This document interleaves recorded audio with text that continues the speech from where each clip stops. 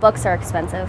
The books are crazy. Working to obtain her degree in psychology from SOU's Higher Education Center, Stacia Hackman is concerned about how much she's paying. For a course, I pay about $400, and it's steep for a community college especially. She says her biggest fear about furthering her education isn't just about the cost to graduate. I guess knowing that it's not really going to pay off as much as I want it to. They're uncertain about the kind of job prospects that they'll have coming out. But that could soon change, and the man to do it is Ben Cannon, the newly appointed executive director of the Higher Education Coordinating Commission. It will decide how many resources from out of the state's pot that it allocates for higher ed, how many resources go to Southern versus Eastern. And I think what you'll see from this commission is an increasing attention to allocating those resources on the basis of student outcomes. Not just student enrollment, not just how many students show up, but how they're being helped to complete the course of study that they came to that campus for.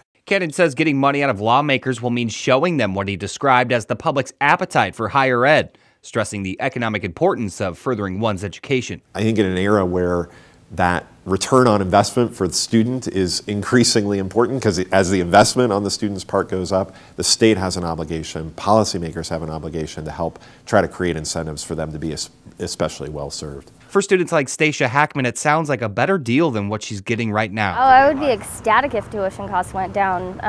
It would definitely make it easier to take more classes.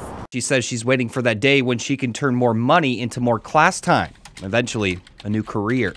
Travis Cook, NBC5 News.